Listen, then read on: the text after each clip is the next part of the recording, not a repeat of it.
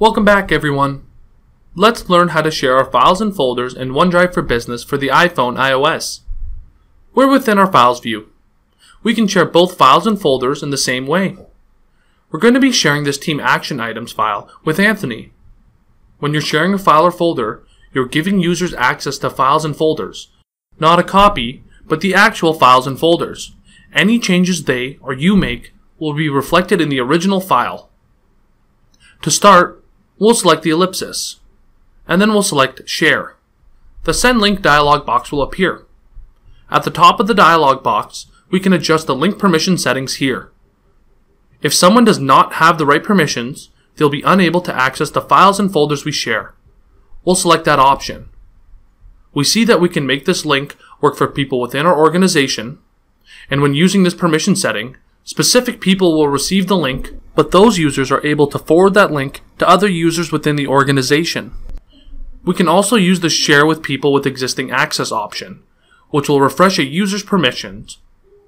We can also share with specific people. Only the specific users we choose will be able to access the shared content. We're going to be sharing with Anthony, so we'll select the Specific People option. We can also allow or disallow users' ability to edit the contents here with this checkbox. When we're happy with our link settings, we'll select Apply.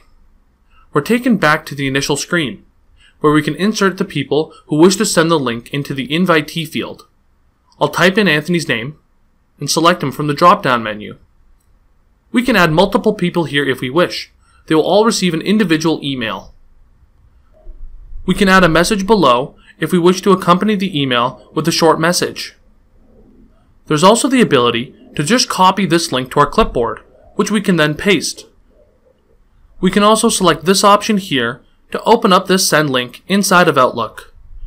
When we're happy with everything, we'll select Send in the top right-hand corner. We can see the share icon next to the files, which verifies that we're currently sharing this item. When we share a folder, the share symbol will appear on the folder itself, as we can see here.